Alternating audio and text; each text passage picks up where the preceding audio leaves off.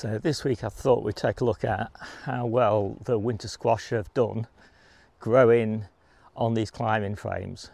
Started this experiment last year, growing just at the side of my plot where an old fence had stood, and it just rotted, and so I just thought, well, I'll just plant into the space that the fence took and grow up these climbing frames, and it's worked really nicely.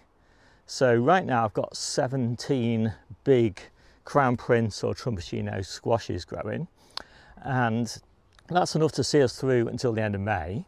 And so by then, of course, we'll have our courgettes ready. So it means basically we get to be self-sufficient in squash and not use any space at all that was previously used for growing. So as I say, I've got about 4 or 5 big crown prints down there and some more down there.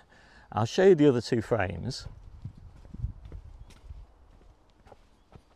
So this is the second frame, and it's a good one to show you the construction details. So basically I just hammered these big posts in, and let's put this top support on here so that I've got something to tie my canes to, and then just put these tile battens, roofing battens, across here, which is what I grow the squash horizontally on, and then I support the squash once they're sort of grown to about this sort of size by tying them with rope onto these cross battens, and it seems to work pretty well. I've got a few crown prints on here, a big trumpetino, and yeah, they've grown really nicely on here. Once they got going, they did get knocked back a little bit in May, but once they sort of found their feet, they've kicked out quite a nice number of squash so far.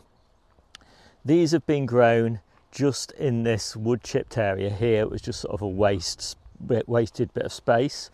Not a lot of nutrients in this ground, but obviously enough. And I think I can do a better job of getting nutrients in the ground for next year. What I'm going to do is I'm going to fill up the planting holes with concentrated cow manure, and I'm going to let that sort of settle into those holes and sort of leach into the goodness leach into the holes all the way through until May, and then I'll sort of make a depression in those holes and plant into there. So I am using halos, which I really like, and I'm going to continue to use those.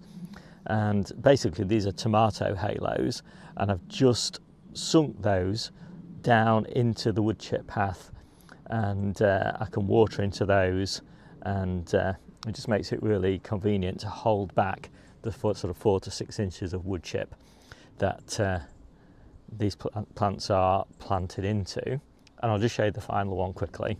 So this one hasn't done quite so well. I've still got some nice crown prints and trumpetinos growing on it, but that bed there is basically just sunk straight into the sandy soil. And so there's no nutrients, no amendments or anything like that in there, just the odd liquid feed, and not consistently enough, to be honest.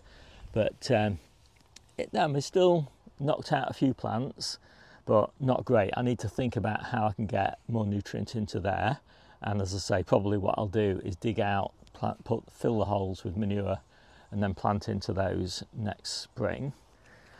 And then on this side again, we've just got the same sort of halo arrangement sunk into the wood chip paths, and yeah, I've been happier with these. So I've got, again, quite a nice number of crown prints growing on there. Obviously everything's just coming to an end now. But if you want to know more about growing winter squash, I do have a guide that you can find a link to in the description down below, as well as loads of other resources. My name's Steve, this is the Seaside Kitchen Garden and Allotment Plot, and I'll see you soon.